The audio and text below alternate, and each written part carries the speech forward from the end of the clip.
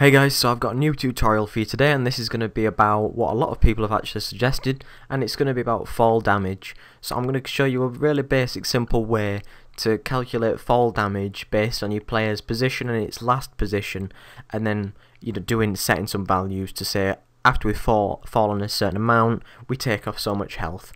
And we'll just be doing this really quickly today. All I've got is my first person controller, which you'll need, and just a box to stand on, so we've got some height. So what we'll do initially, we'll start off by creating a JavaScript file, and what we'll do is we'll call this fall damage and open up in MonoDevelop.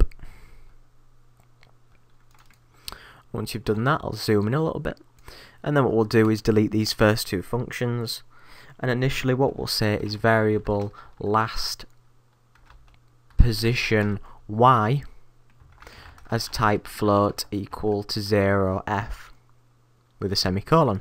Then another variable called fall distance as type float equal to 0f with a semicolon. Then also variable player as type transform with a capital T and then a semicolon. And then we'll actually have a private variable.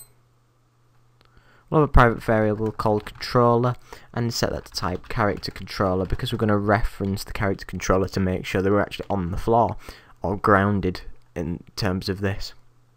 So we'll have one more variable which is called current health. Set that as type float equal to 10.0f with a semicolon. Then we'll start by writing function start, two brackets, two curly brackets below, and we'll say that controller equals game object dot find open brackets in quotes first person controller, close that up, dot get component open brackets character controller. And then what we'll do under here, that's okay, we can start by writing function update and then add two curly brackets below here, and we'll start by saying that if last position y is greater than player dot transform, which is lowercase, dot position dot y, then close that up, then we'll add two curly brackets below and say that fall distance is plus equals to last position y minus player dot transform dot position dot y with a semicolon. And then underneath those two curly brackets we'll say that last position y is equal to player dot transform dot position dot y with a semicolon.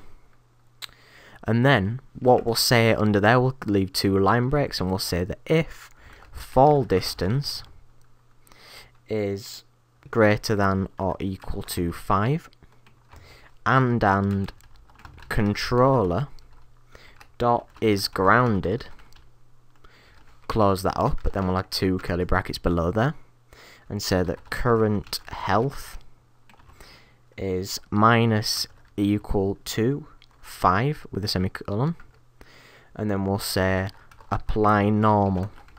And what this is going to be a function that we're going to create to make sure that we can reset all our values, so when we're not actually falling anymore. Then we want to write another if statement, so if, we'll do it very similarly, if that fall distance. Oh, one thing that it's made a mistake is I don't want that, I just want that to be named controller. So what we'll do is we'll copy this line again, paste that in, if fall distance, but this time is less than or equal to 5 and is grounded, what we're going to do is just apply normal. So we'll add two curly brackets under there and just apply normal. And then the last thing we'll do is we'll add a couple of line breaks, and then we'll say function apply normal with two brackets, then two curly brackets. I'll just zoom out a little bit, and then we'll say fall distance is equal to 0 with a semicolon, and then last position y is equal to 0 with a semicolon. So that when what we'll do is save out our script, and I'll quickly go through what this all means. Is that we've got a set of variables which are going to help us calculate the actual distance that we've travelled, and then we've got a health. What we're going to do is we're finding the controller so we can tell whether the player's on the floor or not. What we're doing in the update function, we're checking if the player's last position, so if we're falling and we're changing the Y position, which is here, every time we're falling we're going to be updating this last position, so where we were a frame before when the update updates, and then fall distance is going to increase depending on how far we fall down. And then here, if we fall with a greater distance of 5, we'll take damage.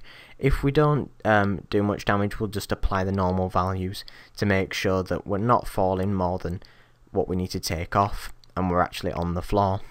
So if you want a really quick health GUI, what we'll do is under here we'll write function on GUI, 2 brackets, then 2 curly brackets, then we'll say GUI.box open brackets rect bracket 10, 20, 50, 20, close that up, add a comma, add 2 quotes, then say plus current health, close that up, add a semicolon.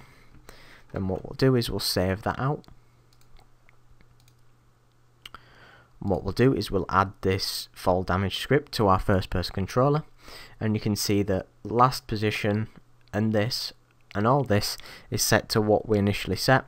We need to add our first person controller to the player slot, and now what we'll do, you'll see if I start the platform, you'll notice on this side and up here my current health is equal to 10.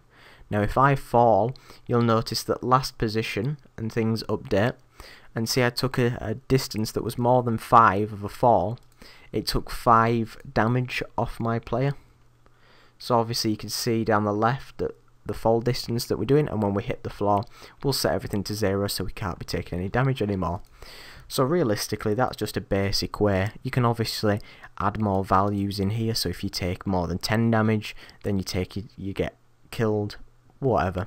And if you want to load a new screen, all you need to do is that you need to make an if statement. So if current health is less than or equal to 0, then application.load level, and you can load a new level up.